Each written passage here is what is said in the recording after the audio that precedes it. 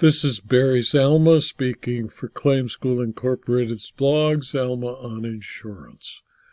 Today we're going to talk about why an employee's illegitimate act is still insured and why the duty to defend and indemnify is inviolate. Four insurers, the appellants, appealed the district court's order finding they were required to provide insurance coverage for an incident at Hampton Inn-Albany, a hotel owned by Albany Downtown Hotel Partners, LLC, and managed by Banyan Tree Management, LLC. The four insurance companies issued commercial general liability insurance to Banyan and Albany. In Citizens Insurance Company of America et al. Versus Albany Downtown Hotel Partners and Banyan Tree Management et al., the United States Court of Appeal for the 11th Circuit on September 28, 2023, affirmed the trial court's ruling. In 2015, an employee of Hampton Inn-Albany secretly recorded a hotel guest while she was showering in the hotel bathroom.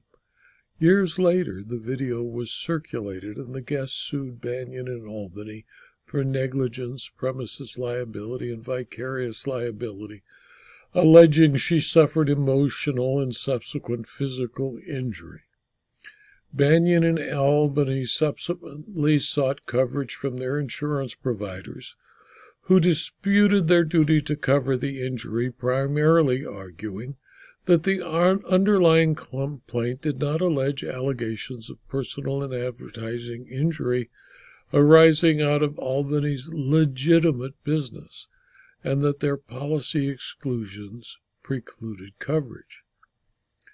Georgia law makes clear that ambiguities are to be resolved in favor of the insured, noting that the policy exclusions are ambiguous, and that if the policy exclusions are ambiguous, the purported reservation of rights must be construed strictly against the insurer and liberally in favor of the insured.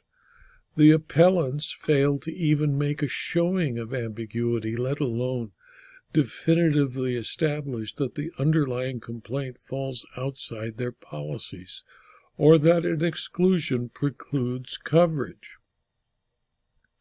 The 11th Circuit found unpersuasive the arguments that the hotel's guests' right to privacy was not violated, and that the recording did not arise out of Banyan and Albany's business. While filming a showering guest is clearly not a legitimate hotel practice, when a hotel employee who would not have had access to the room but for his authority places the camera in the bathroom and circulates the video, the injury was undoubtedly imputed to the hotel. Accordingly, the 11th Circuit affirmed the district court's decision. In my opinion, hotel employees should not have the access to film a guest while she showered naked and then distribute the video to the world as she, believing she was taking a private shower, was clearly an illegitimate hotel practice performed by an employee who was given access by the hotel to include a camera where the victim showered. No exclusion applied, and coverage was clearly applicable. This video was adapted from my blog, Zalma on Insurance, which is available free to anyone who clicks on the URL zalma.com/blog. If you enjoyed or learned from this video, please tell your friends and colleagues so that they too can subscribe to the blog and the videos. And you can also subscribe if you're interested in receiving further detail on insurance, insurance law, insurance claims, and insurance fraud.